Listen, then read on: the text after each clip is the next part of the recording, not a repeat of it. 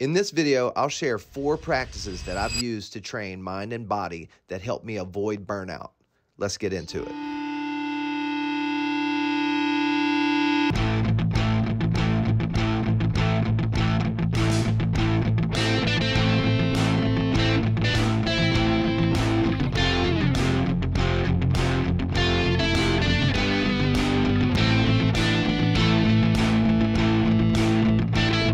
First, and arguably the most important, is to work out every day. You don't have to fight or be a warrior in the literal sense, but you do need to move your body. I personally work out every day, usually with one light day where I only do Qigong or yoga. But the other days, it's weights, jujitsu, or both. For tens of thousands of years, we actually had to fight for our lives from predators, from other tribes, and starvation. We had to farm, hunt. The point is, we had to move our bodies a lot. It might feel like you're fighting for your life when you get an unwelcome email from your boss. Because our bodies are meant to be put through stressful situations, our nervous systems react too severely than is actually required in today's world. The pharmaceutical companies love it. Our heart starts beating faster when we face stressful situations, which is helpful when being chased by a tiger, but not so much when your computer dings. We evolved to run and fight to be very active all day, but now we have to create ways to burn through this. Or we sit around and wonder why we have all this nervous energy that builds up throughout the day. This is why we need exercise. It's up to you to take control of it. I want to give you the tools for free. Most of this stuff is free. It doesn't cost anything to watch some workout videos. You just have to do it. The thinking mind is going to try and stop you. Just avoid that. Think less. Do more. I'm not a doctor, but I promise you, no one's ever started a consistent workout routine and felt worse. It's the first steps that are the hardest. Getting out of the bed, not hitting the snooze alarm. Maybe you're not feeling confident. And a little bit about that is like, a lot of us are not feeling confident because it's your relationship with yourself. This is what people mean when they say, how is your relationship with yourself? We all tell ourselves we're gonna go do certain things, but for some reason we talk ourselves out of it. We seek comfort. That doesn't seem so bad, but you're not living up to your own expectation. This is what we mean when we ask, what's your relationship with yourself? When you let yourself down over and over, that stuff starts to build up. It builds up and suddenly one day you wake up and you have zero motivation and zero confidence. It's time to change that. Get up and work out tomorrow morning, or right now, after this video. This brings me to the next practice, free writing. I picked up this practice when I read the book by Julia Cameron called The Artist's Way. I've been on and off of this practice, but when I look back at my life, it was when I was free writing daily that I was most creative and productive. This is ideally done in the mornings. Julia Cameron calls it morning pages. For this practice, you just write for 3 whole pages. You're not thinking about what you're writing, but you're writing what you're thinking. We have so many thoughts in our head. When we dump them onto the pages, it leaves room for more clarity throughout the rest of the day.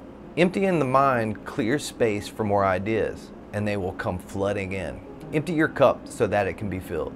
This happens to me a lot while I'm writing. I find myself remembering things I need to do, ideas I need to get started on, but don't let them distract you from finishing. Make a list and keep going until you finish those 3 pages. Over time, you'll want to reflect on the many stories we're telling ourselves, stories that may be keeping you on a certain path. We'll explore this further in the future. The next practice will be to meditate. We all know that meditation is useful. We all know that it's good for us. But I just want to tell you a few things that might help you actually meditate, make you understand it on a deeper level. Most people say they can't meditate because I think too much, like they're special or something. I know this because I've been teaching meditation for about 4 years now. I'm here to tell you that it's completely normal for your thinking mind to be going on all day. Even among some of the most skilled meditators in the world, a mindful meditation expert of 30 years was once asked how long they could hold their focus. And the response after some contemplation was 7 seconds. But they bring it back to the present moment. That's the whole point. It's noticing where your attention is, noticing when your attention is away from you or when it's lost in the future, or analyzing the future or the past. So when you bring it back to the present moment, this is what we call a push-up for the mind. This is from the book Peak Mind. Not enough people understand what the present moment actually is. My favorite way to explain it is presence is experiencing. When you're experiencing, feeling, tasting, smelling, seeing, hearing, you're present. You can only do these things in the present moment. Your mind's made to keep you alive and alert of your surroundings. Once again, not equipped for this level of convenience that we have today. You only need 12 minutes today to have profound changes in the levels of focus, clarity, awareness, and more.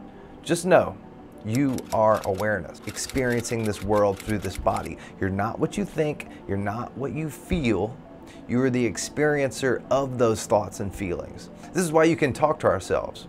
That's why we know we talk in our heads.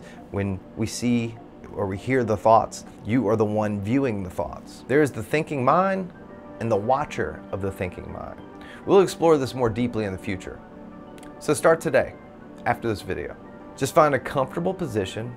You'll spread your awareness throughout your body and breathe in about 6 seconds in and 6 seconds out, using the lowest part of your belly and breathing through the nose.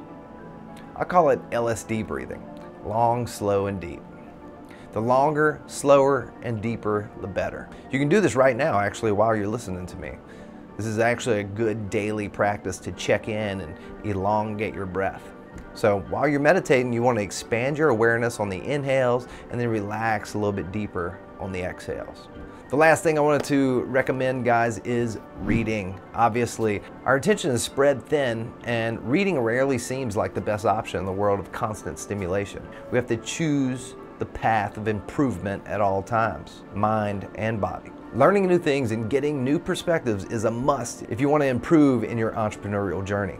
Join our Facebook group where we have a book club and discuss what we read every week. We read at a reasonable pace of about 10 pages per day. When you join the group, you'll also get a document on this modern twofold way. So don't forget, like and subscribe and join the Facebook group, and we'll see you in the next video. Or check out this video or this one.